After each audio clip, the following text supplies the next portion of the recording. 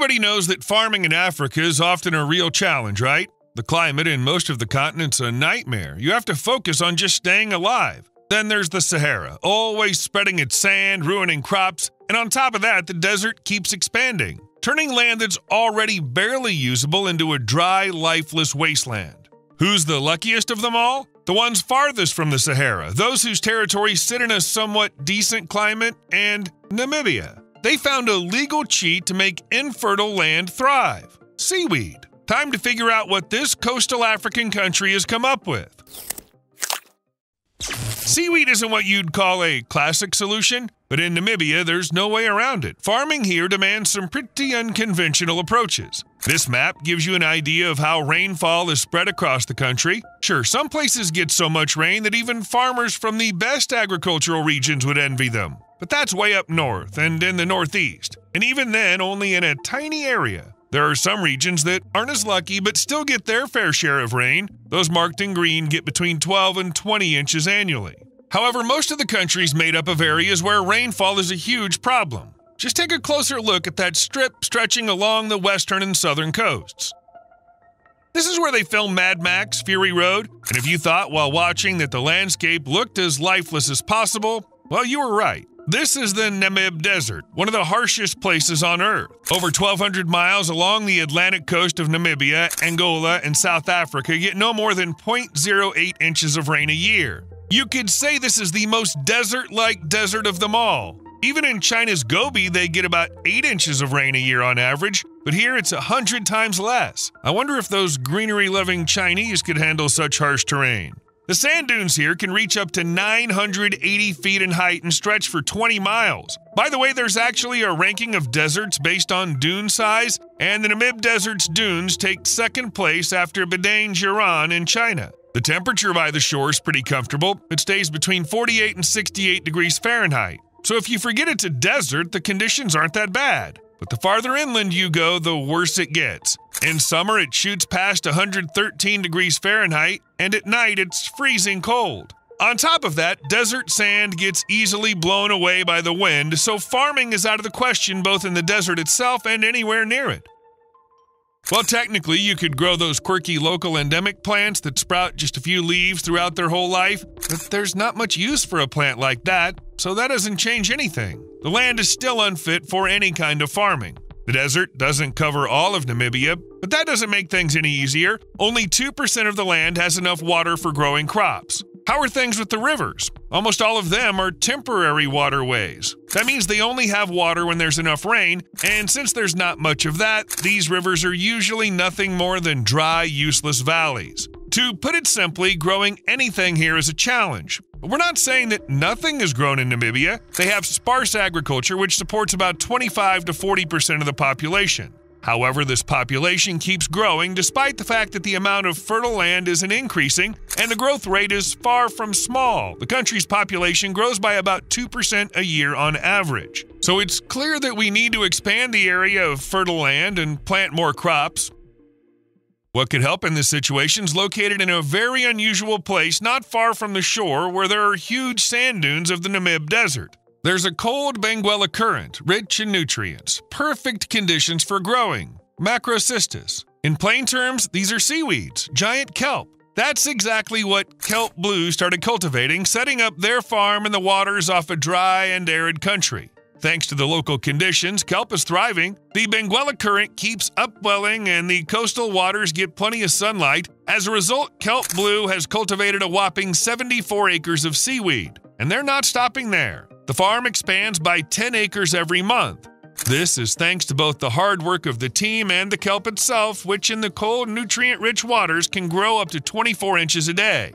This kind of farm isn't just about planting seaweed and leaving it be. The team checks on the seaweed regularly and keeps track of biodiversity using different methods: acoustics, visual monitoring, water sample analysis, and environmental testing. All of this helps them understand the current growing conditions for kelp and figure out what can be improved to make it grow better.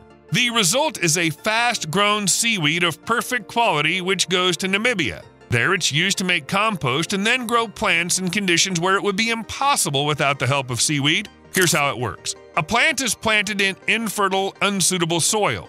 There aren't enough nutrients for it to grow, so the crops grow more slowly and produce fewer fruits. In the end, continuous farming in such conditions only makes things worse. The soil becomes even less fertile. Chemicals might help, but they could also ruin everything. Plants in the poor soils of Namibia would lose even more of their ability to survive or might die altogether, and even if they don't, chemicals often cause various diseases in people who eat the fruits of these plants. Kelp contains all the essential macro and micro elements for plant growth, which means you need way fewer chemicals, plus it helps plants grow even in really harsh conditions. And when it comes to cost, seaweed is way cheaper than chemicals. What about Namibia's biggest issue, lack of water? Kelp compost helps with that too. As seaweed decomposes, it boosts the activity of plant cell walls, helping regulate water flow between crops and the environment. As a result, plants handle dry spells better, plus this kind of fertilizer makes it easier to deal with heat waves and soil salinity, environmental factors that are also not unusual for Namibia. Besides that, kelp as a fertilizer helps plants grow stronger and deeper roots because it mimics auxin-like effects. Auxin, by the way, is a plant growth hormone, so kelp is basically like a booster for crops. A well-developed root system holds on to nutrients and water better, perfect for Namibia with its not-so-fertile lands. There are great examples like grapes. Using kelp boosted nitrogen pathways by 200% and increased calcium mobility by 3.5% by activating microbes and growing populations of various organisms. And you can see the result for yourself. The grapes are bigger, and this is wheat, with yields that went up thanks to using seaweed as fertilizer. And in this case, the more kelp, the better the results. There's also barley, which has become more productive in the same way. In this case, first, the weight of 1,000 grains increased by 3% compared to competitors grown without this kind of fertilizer. Second, the seaweed caused overall yields to rise by a whole 30%. And here's the corn. The plots with the crop that got the seaweed fertilizer did way better in terms of average plant height. It reached 38 inches compared to just 24 inches for those grown without kelp. The ear diameter also increased, hitting 7 inches instead of 6. But the most important factor is the yield. That went up too. The plot with kelp produced 37 pounds of harvest, which is more than twice as much as the 16 pounds from the plot without seaweed. And finally, watermelons. As you can see, the one on the right is way bigger than the one on the left. The right one was carefully monitored by scientists, and in the end, it grew to be 18 inches long. The yield from a certain plot turned out to be 107 pounds compared to 72 pounds without fertilizer.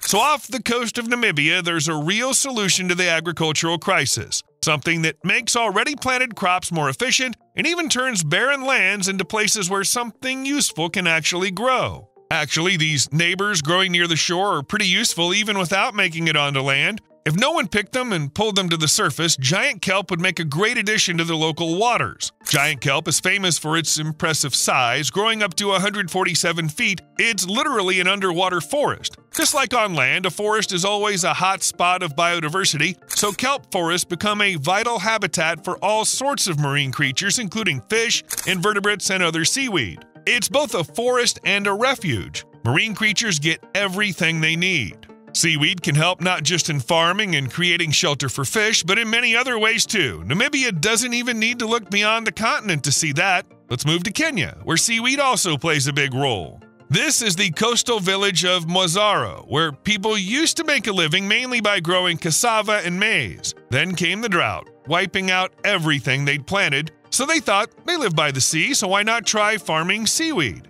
There weren't many other options anyway. They started planting seaweed along the shore, then harvesting it and laying it out to dry away from the water. By 2008, seaweed farming had expanded to as many as 20 villages. Then the World Bank stepped in, and thanks to Kenya Coastal Development, things took a turn for the better. A processing plant was built to handle the seaweed. This added more value to seaweed products since now, right, Kenya, they could turn marine plants into soap, shampoo, hair products, shower gel, and body lotion.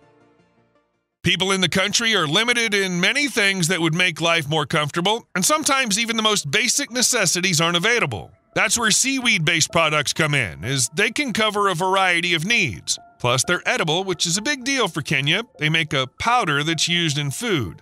Later on, along with the existing factory, the coastal villages got a drying facility to handle large amounts of harvested seaweed, which helped reduce post-harvest losses. Yes, the number of racks is limited because there's only one drying facility, not too many racks, and several villages harvest seaweed at the same time. Is that a problem? Not at all, since there's always the option to dry the seaweed right under the sun. In 2022, Kenya's seaweed industry produced nearly 100 tons of seaweed, bringing in over $30,000. Some of it was exported to China, France, the US, and other countries, giving locals and the country a chance to make some money. This is especially important for Kenya as it's not exactly rich in resources. Or take neighboring Tanzania as an example. Their seaweed farming is actually the third largest export industry in the country. Almost 90% of marine exports are seaweed, and marine plants are the third biggest source of income. About 25,000 farmers work in the industry. Can you imagine how helpful this is for a country struggling with job shortages and unemployment?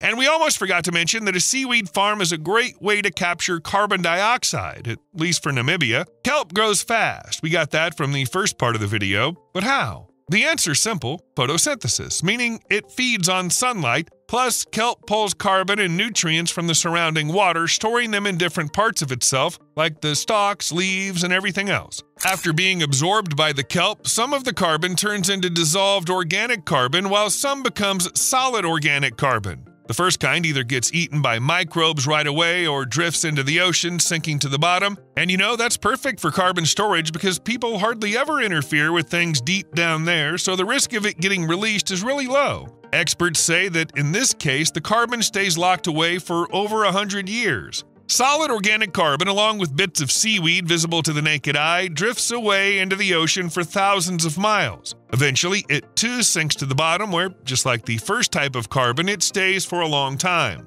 Basically, you get the idea. Seaweed is great at trapping CO2, but that's probably more useful for a country like China, where there are thousands of dirty industries and all kinds of stuff that eco-activists can't stand. Do they actually need it here in Namibia? Actually, when it comes to this, things aren't too bad for this South African country. But Namibia has been mining diamonds for the past 40 years, and it's one of the country's leading industries. Over this time, diamond mining has contributed more than 60% of the real GDP from the entire mining sector. In 2022, a company called Debmarine Namibia popped up in the country, also mining diamonds, but instead of digging in quarries, they do it out in the open sea. Over the year, the company hit a record production of 1.725 million carats, boosting overall diamond output by 45%.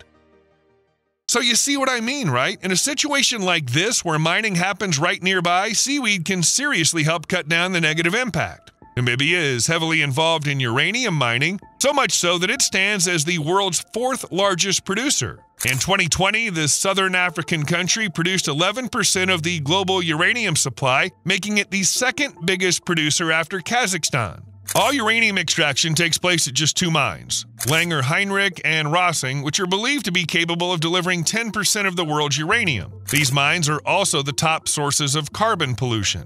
In general, there are sources of pollution in the country, so an algae farm as a CO2 savior doesn't look too bad. However, one concentration of kelp won't be enough. So if the country ever aims to save itself from air pollution through kelp, it'll need to increase the number of water farms. How else can seaweed help Namibia and other countries? It can save them from another type of pollution: plastic. Yes, the country isn't a major source of plastic waste like some densely populated developing Asian nations. Still, the problem does exist. In 2024, the team from the Namibian Youth Chamber of Environment headed to the beaches stretching from Walvis Bay to Tora Bay. They found an enormous amount of trash washed up on the shore, everyday household waste, discarded industrial materials, plastic in all shapes and sizes. It was all present on the beach areas and in such huge quantities that it took the team a full 3 weeks to clean it all up. And this isn't the only initiative of its kind. Several cleanup campaigns take place throughout the year in various coastal cities of Namibia, organized by the Ministry of Environment, municipalities, and the private sector. Got to give credit to the Namibian authorities as they completely banned all single-use plastic bottles by January 2025, and back in 2024 they'd already outlawed plastic straws. But honestly, there have been so many similar initiatives worldwide you couldn't even count them all. Do they help? Not really, since the population keeps growing and so does the amount of trash, no matter how many bans are in place. That's where seaweed could actually come to Namibia's rescue, just like in many other countries. For example, Australia's Flinders University, together with the German company 15, has developed a new eco-friendly coating material made from seaweed. The goal is to replace plastic coatings used in fast food packaging. The thing is, these days it's usually made from synthetic polymers derived from oil like polyethylene or polypropylene. None of this breaks down naturally, so it just crumbles into tiny bits, microplastics. Researchers have suggested swapping synthetic polymers for a material made from sodium alginate. It comes from seaweed and is usually used as a thickening agent, gelling agent, or stabilizer. A few simple chemical tweaks to boost grease and oil resistance, and here you go. A new material can hold fast food for a certain period. Obviously, you're not going to see this in Namibia anytime soon, and the country isn't exactly a major plastic polluter either. But if the idea of improving farming conditions with seaweed catches the attention of local authorities and they decide to scale up aquatic farms, then why not?